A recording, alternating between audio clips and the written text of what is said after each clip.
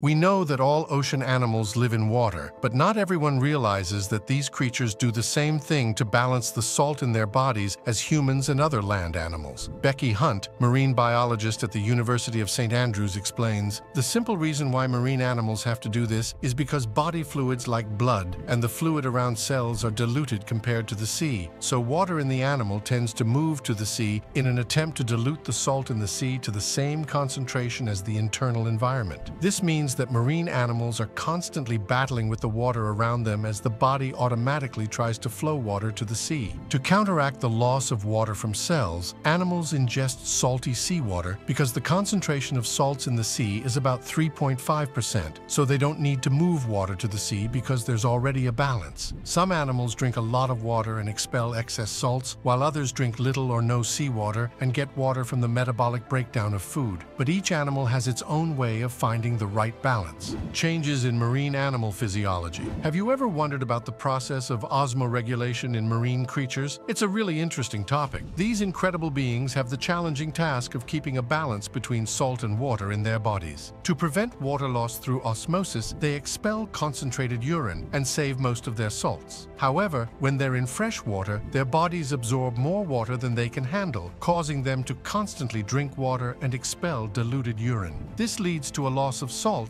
and an increase in the amount of water in their bodies. This continuous intake of water results in a never-ending cycle of thirst and urination, which ultimately leads to their death. Even in water with low salt levels, marine organisms still experience a decrease in the salt concentration inside their bodies. To compensate, they lose salt through their gills and skin, which causes them to lose even more salts and take in more water. Both of these situations put a lot of pressure on their cell walls, causing bloating and eventually leading to health problems for these amazing sea creatures. Disruption of marine food chains.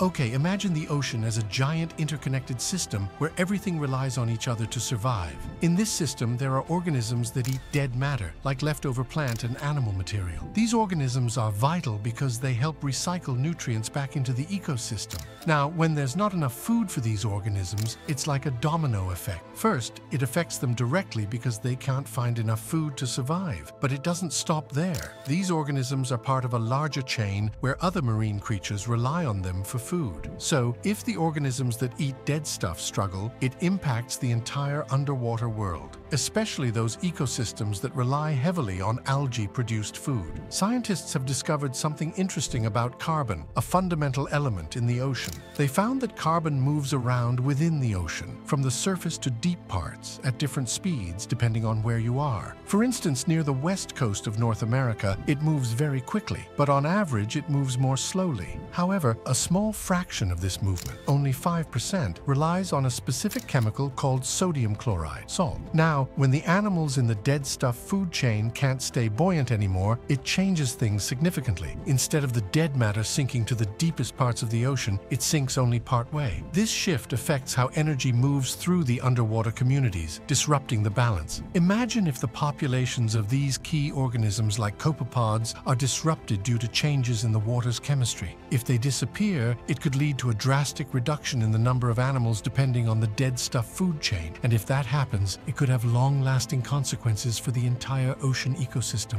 Loss of biodiversity in marine ecosystems. Basically, zooplankton are tiny creatures that live in water, and they're super important because lots of other animals rely on them for food. Things like fish eggs and baby fish called larvae eat zooplankton to grow big and strong. But if there are fewer zooplankton around, it can mess up the whole underwater world. See, zooplankton are like the glue that holds everything together in the water. They help connect phytoplankton, which are at the bottom of the food chain. So if there aren't enough zooplankton, it can throw off the balance of who eats who in the ocean. One big problem is that when fresh water gets mixed into the ocean, it messes with the phytoplankton, making them less dense. And since zooplankton rely on these plants for food, their population can drop too. Scientists have found that while rain or less salty water doesn't kill zooplankton, it does make it harder for them to have babies and more likely for them to die. This is because they have to work extra hard to balance the salt levels in their bodies with the water around them. So in simple terms, if there are fewer zooplankton, it's bad news for lots of other animals in the ocean because they won't have enough food to eat. Altered migration patterns of marine animals. Salt levels in the ocean are super important for sea animals' travels. They need to go to specific places to breed, eat, and stay safe. If they can't get to these spots, bad things can happen, like more predators and less food. This messes up their body balance and makes their trips harder. Think about coho salmon, for instance. They follow the sunlight to know when to go from rivers to the ocean and back again to lay eggs. But if the salt in the water isn't right, they get mixed up. They end up spending less time in the ocean, which means they don't eat as much, and more animals eat them. Then there aren't as many salmon left. Not being able to control salt levels also makes their journey confusing. Salmon and steelhead trout use the Earth's magnetic field to find their way, but if salt changes mess with their diets, it throws off their compass. It's sad because these animals rely on nature's signals, but changes in salt levels make it harder for them to survive. They run out of energy, get lost during their trips, and don't find good places to rest and lay eggs. Potential extinction threat to certain marine species. The Mediterranean Sea has a lot of special animals, about 78 of them, that you can only find there. Some of these creatures live in caves and depend on them to survive. Places like the Calabrian and Balkan peninsulas are super rich in different kinds of life. Even simple animals like sponges show how unique the Mediterranean is. If any of these animals disappear, it means we lose something that's been around for a really long time. Some creatures have been living in little spots for millions of years without changing much. Animals in caves have a tough time because if something goes wrong in their homes, they could die out. These caves are full of cool stuff, like animals you can't find anywhere else. Some animals only eat certain things or clean up after others, and if they disappear, it could mess up everything. If we destroy these caves, it's like destroying a whole world under the sea. There are still so many things we don't know about what's down there, and it's really exciting to think about discovering them. Conclusion. In conclusion, the intricate balance of salt and water in marine ecosystems underscores the delicate harmony upon which countless underwater species rely. From the osmoregulation challenges faced by marine creatures to the disruptions in food chains and altered migration patterns, the effects of shifting salt levels in the ocean reverberate throughout the aquatic world. The loss of biodiversity, exemplified by the vulnerability of zooplankton populations and the potential extinction threat to unique marine species, highlights the urgent need for conservation efforts. As we delve deeper into understanding the complexities of marine environments, it becomes evident that safeguarding these delicate ecosystems is essential not only for the preservation of diverse marine life, but also for the sustenance of our planet's ecological balance. Through concerted research, conservation measures, and global cooperation, we can aspire to protect and cherish the wondrous diversity of life that thrives beneath the waves. If you enjoyed this video and want to keep learning, then don't forget to hit that like button, subscribe for more amazing content, and as always, stay curious.